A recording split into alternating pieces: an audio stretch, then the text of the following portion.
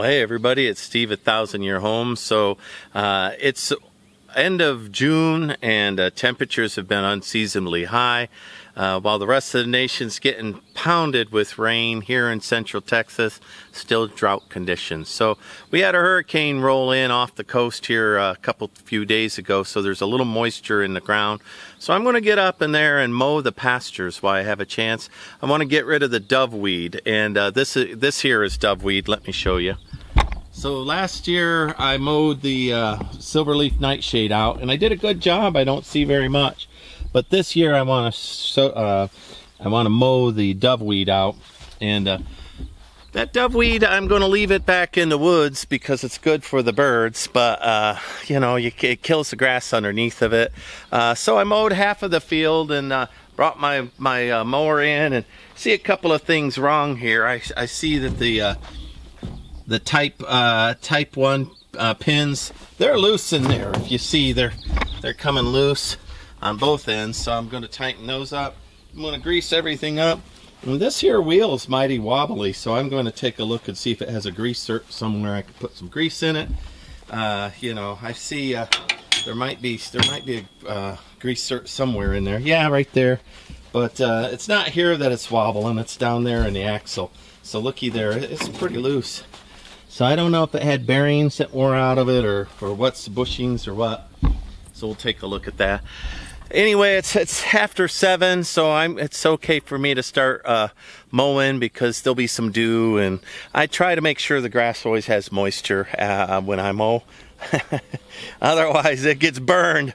And I'm mowing low this year because I'm trying to mow the doveweed out. So I'm mowing low. Normally I mow pretty high. And so the poor grass is going to have to make do. Let me go ahead and fix this tractor up.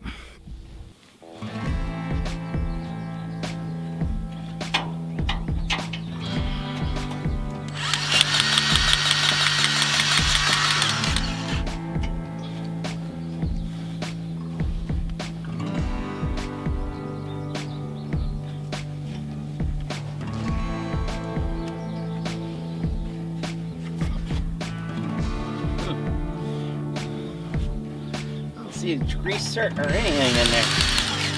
Get a little grease down in there.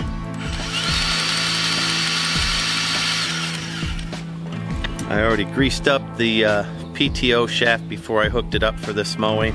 So when I'm done mowing the fields and I pull that off, I'll grease it again where I can get to it. And that way the PTO shaft will stay greased up.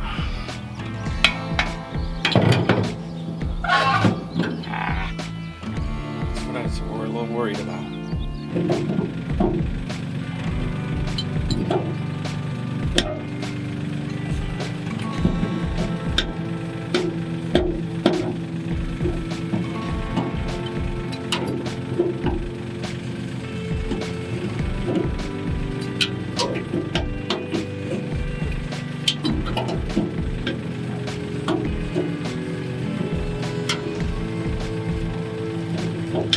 Alright, let me go up there and mow a little bit. Make some laps around, get that done. So I put a couple of turns on those nuts, but I'm going to have to get another big pipe wrench. And one of the safety pins is sheared off the pin. So I'm going to have to go ahead and fix that before I can tighten it up on the one side. So it's a little tighter. I'm hoping to finish up before I lose those pins in the hayfield. But I'll know as soon as they're gone, that's for sure. All right, let me get going. All right, getting the PTO on is 2-phase. First, you select the PTO that you want. This is the back end PTO.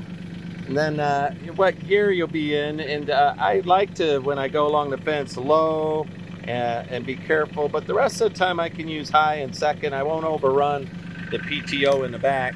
I want to make sure that that pulls and cuts right, so I don't try not to overrun that back. Then here on the dash is the marks for the 5400 or 540 RPM for the PTO, and that'll turn on the thing. So I've got a little doveweed right there. I'm going to go ahead and set it up. So there it's on. I'm fine with that. Let's turn it on. You'll hear it click on in the back. Whoa. There, the PTO light lights up. And then I just give it throttle. I have throttle on my foot, but I use this throttle right here. I listen for weird noises, banging, like if the blades got tangled. If not, off I go.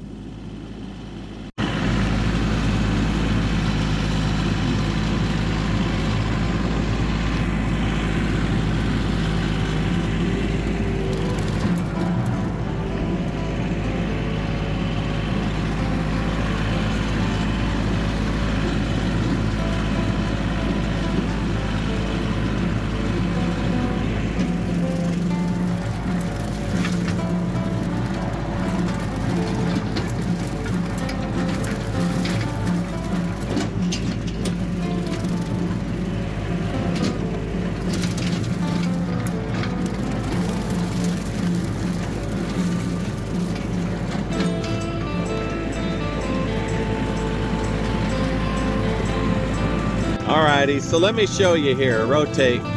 So see that? I just mowed up and I'm mowing at night so that there's some moisture.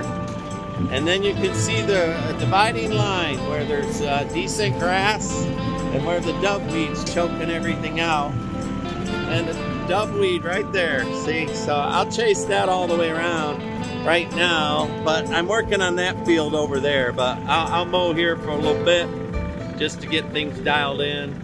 And probably put on some music because the mower will be too loud.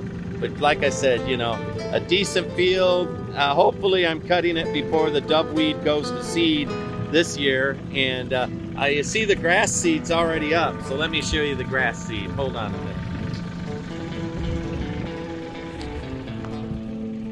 minute. So right there you see the grass seed on the grass, right?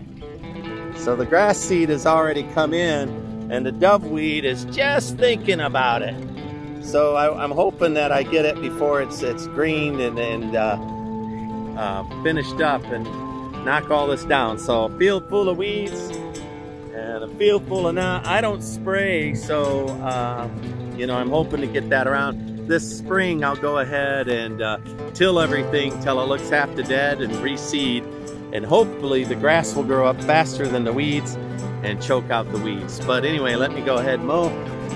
So I wasn't able to get them bolts tight enough on the back to my liking, but they are what they are, and I'll just accept them and keep my eyeball on them. That one's not even compressed, but what's happening is this bushing here is broken and spinning around in there, so I'm not able to get a grip on it and tighten it up even with the chain wrench. All right, let me get mowing here. The sun is something fierce here in Texas, really something.